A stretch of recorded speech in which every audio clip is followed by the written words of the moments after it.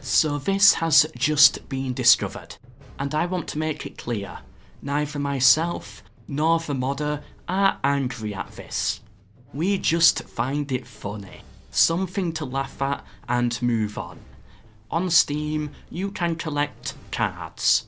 Collect the full set and you unlock a badge. Do it again, you get the next level of badge, and so on, until you reach the max level of 5. Here's the Warhammer 2 badges.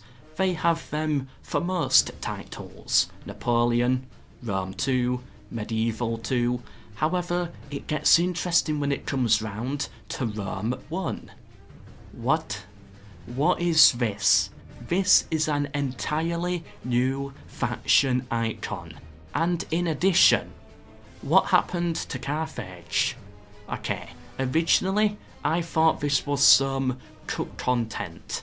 When looking for faction icons, they perhaps selected the wrong folder and went with Rome 1 alpha version instead, or something, hence the new icon. After spending hours and hours digging, trying to find out what this is, I eventually realised something. This is not even Macedon. In Rome 1, this is Macedon, or this in Alexander. Only the remaster had Macedon like that. I spent hours digging. In conclusion, it's not cut content.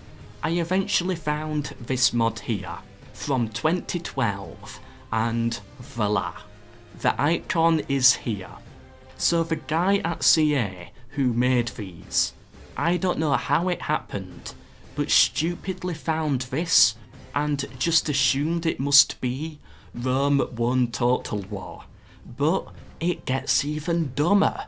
This is the faction icon for the Bosporan Kingdom. But if we look beneath it, it says Gaul.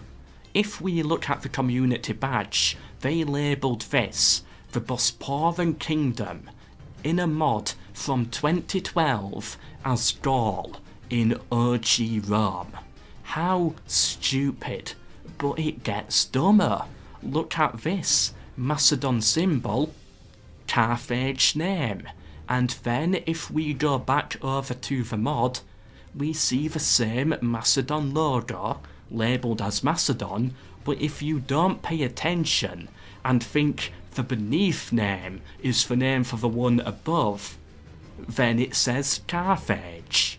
How thick could you get? Mistake after mistake. Whoever made this should not have been doing it for the Rome Total War version.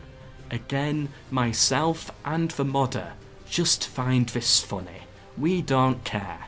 Fun fact, the modder who created this back in 2012 was a guy named Ahowl, the same guy who is now head modder behind the new mod for Rome Remastered, RTR Imperium Surrectum. 10 years at least he has been a part of this community. Good on him, and you know what, I think it's kind of cool that this modder's work has been immortalised on Steam forever by pure accident. A developer at CA believed this modder's work was so good it was their own company's. That's pretty impressive. The same faction icon here can also be found in the mod Imperium Surrectum now as well, but with a different background and representing the Galatians. I just found this to be funny. I don't do stories like this, but after all that digging around and eventually solving the puzzle, I felt I should get it out there. Well done, Ahowl. CA, don't fix it. You know what? Actually, take all your own icons down and feature other modders' work up there instead maybe, as an honour to them.